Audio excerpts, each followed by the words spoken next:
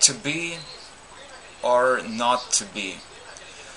That is the question, whether 'tis nobler in the mind to suffer the slings and arrows of outrageous fortune, or to take arms against the sea of troubles, and by opposing end them, to die, to sleep, no more, and by a sleep to say we end the heartache and the thousand natural shocks that flesh is heir to.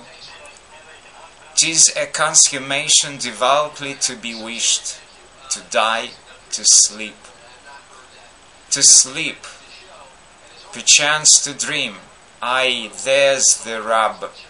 For in that sleep of death what dreams may come, when we have shuffled off this mortal coil, must give us pause. There is the respect that makes calamity of soul on life.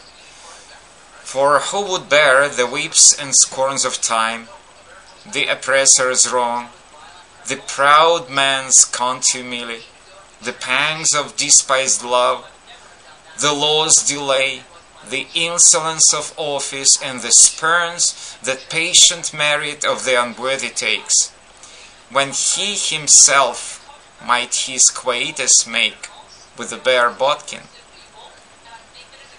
Who would fuddles bear to grunt and sweat under a weary life, but that the dread of something after death, the undiscovered country from whose bourne no traveler returns, puzzles the will, and makes us rather bear those ills we have, than fly to others that we know not of.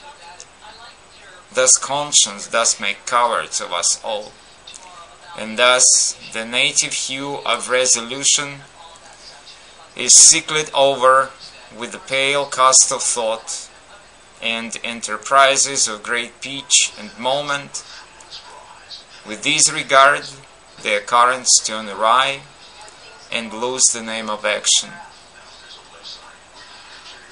Soft you now, the fair Ophelia, nymph, in thy orisons be all my sins remembered.